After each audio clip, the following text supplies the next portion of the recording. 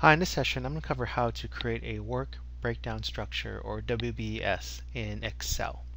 Now if you really wanted to create a work breakdown structure, the more appropriate tool is probably going to be Microsoft Project or any other type of project management tool. But if you didn't have that available and Excel was your only option, there is a way you can do it, but it's not very pretty. It's more of a hack, but we can go in and start how to do it. But before we do that, just kind of a little overview of what a WBS is. It's basically a deliverable-oriented decomposition of a project into smaller components. So this is what I got from wikipedia.org. Basically, you're decomposing a larger system into smaller components, and you can also code those different components so you can get a table hierarchy view of it. So this part is what we're going to try to do in Excel. So what you can do is probably type in your task. So we have our aircraft system, air vehicle. This is the same as what we have here. And maybe we typed it in here with the coding. And we did 1.0, 1.1, 1.11, 1.11, 1.11. And we're adding more, and we want to start to sort by these codes.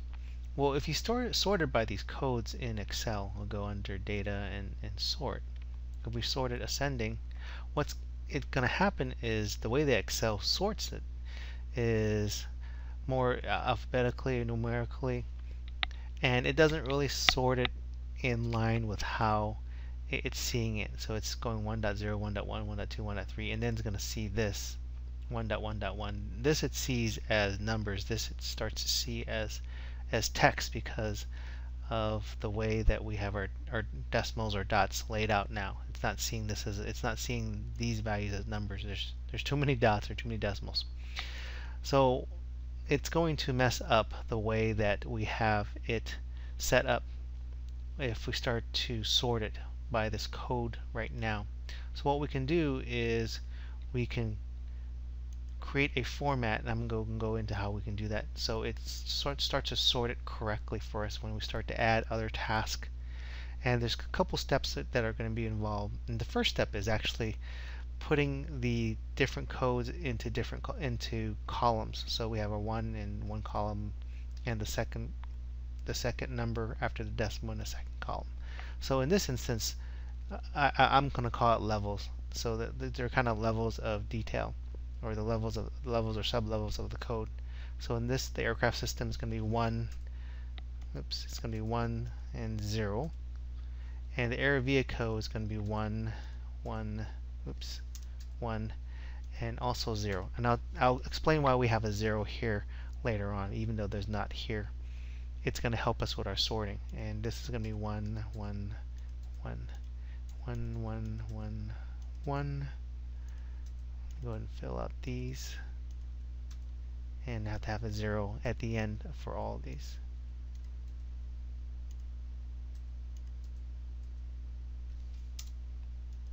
Fill that here. That's 0, 1, 1,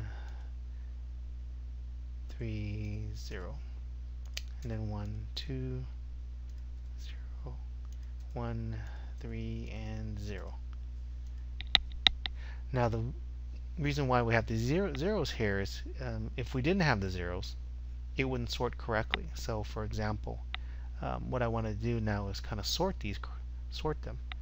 Let me go ahead and actually take out the zeros first.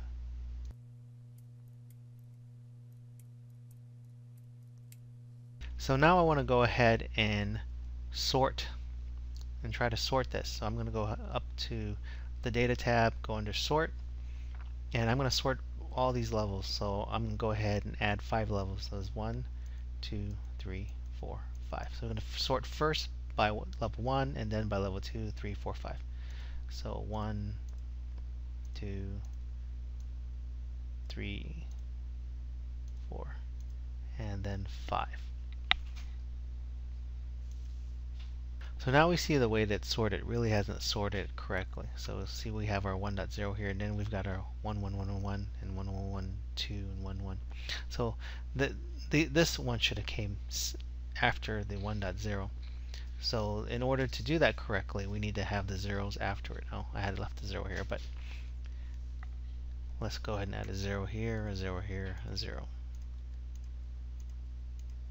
And now we'll go under sort, and it's already selected here, and now we're going to click OK. Now you can see that it has sorted it correctly. So we have 1.0, 1.1, 1.111, 1.111, 1, and then 1.1111. So you can see it's sorted correctly. Now that's that part where we have it sorted. Now we want to be able to bring all this together into one cell instead of having them separated out. So it's going to involve a couple different functions or formulas that we're going to have to do that. First, we're going to have to concatenate all this together and kind of bring it back with the decimal. So now I'm going to use the concatenate function, and that's I'm going to type in concatenate and just tab it to complete it. And I'm going to select that text, comma, add in a period in quotations, comma, select level 2 text, comma, add in another period in quotations, and then level 3, comma,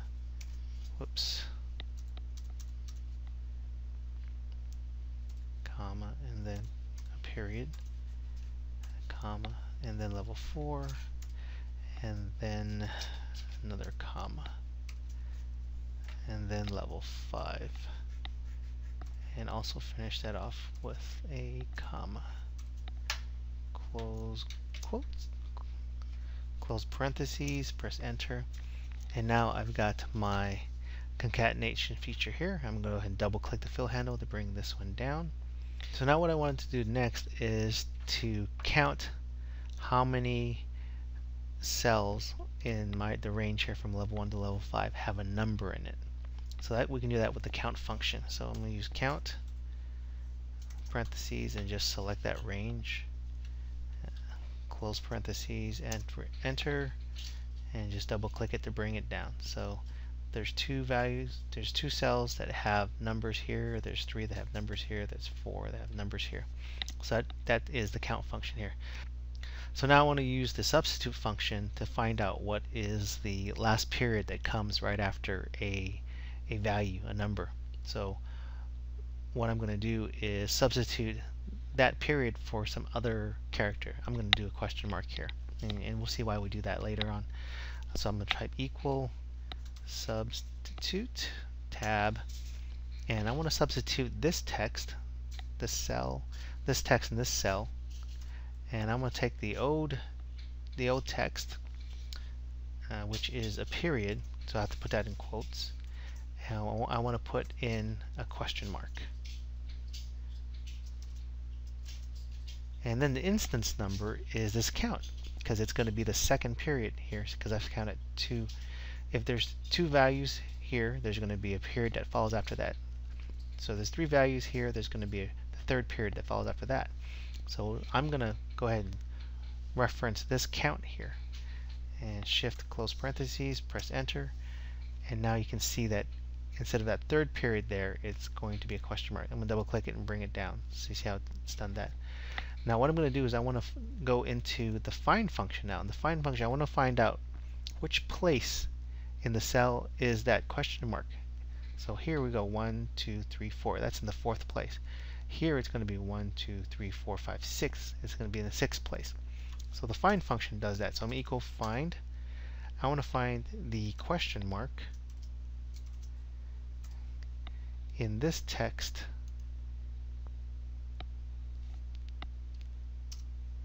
and I don't need that 4th. You can see, let me bring up the function, the start number, I don't need that, that's optional. See how it's bolded here? That's required, that's required values here, but if it's not bolded, it's an optional. So go ahead and cancel that. So I'll go ahead and double click the fill handle and bring it down. So the question mark's in the 4th place, this question mark's in the 6th place. So now what I want to do is, I don't want all these extra characters after the question mark. I just want to have 1.0, 1.11, so I can reference the same thing here, 1.1, 1.1.1. So I want to just have those. So what I want to do is I want to bring back all the values up to that question mark, and that we can do with the left function. So left, in this text, I want to go up to number 4, right? So if I put number 4 there, this is what it gives me. Let me go and double click that. So I can still have that question mark there. So I'm going to go ahead and minus a 1 because I don't want 4. I want 3. I want to get 1, 2, 3. And this one I don't want it up to the 6. I want to get it 1, 2, 3, 4, 5, 6. The 6th character. I want to get the left basically gives me all the characters up to that number. So I don't want the 6 because the 6 would be the question mark here, and the 8th would be the question mark here. So I'm going to do a minus 1 here. Since I select this whole cell here and I've got this cell activated, I can just press Control Enter and it's going to copy it down that formula all the way down. See how neat that is? Now in the final, I have this final column here. You can see that we have zeros here, but the only time that we really have an ending 0 is in the first instance, 1.0.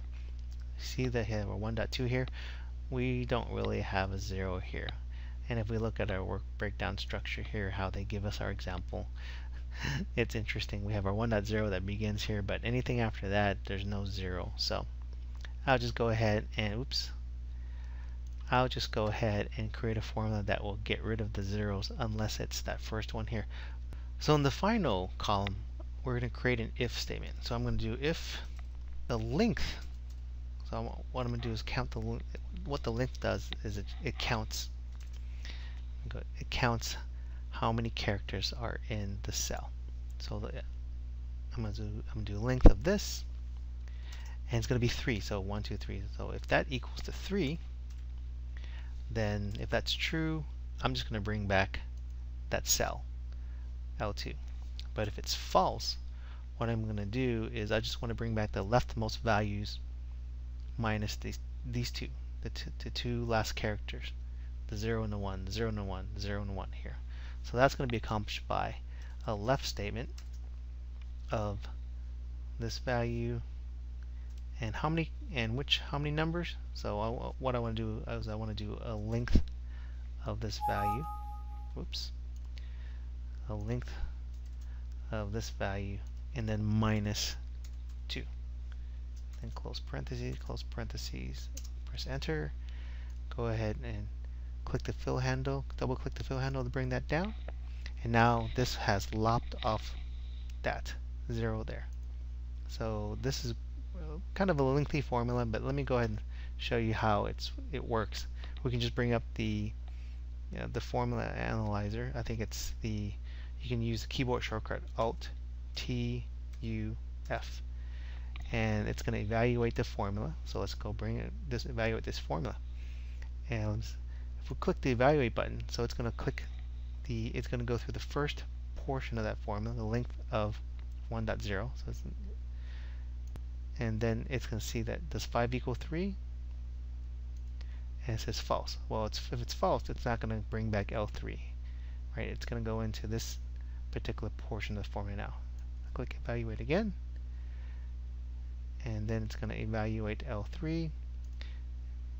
Oh, it's going to evaluate false, right? So that becomes not applicable. So it's going to evaluate the second portion there. The length of L3 is, it brings that 1.1.0. The length is 5, then 5 minus 2. It's going to bring back a 3. So it's going to count 1, 2, 3. So it's going to lop off the dot and the 0 there. And you can see the 1.1. And that is our final formula, or final output. And close that.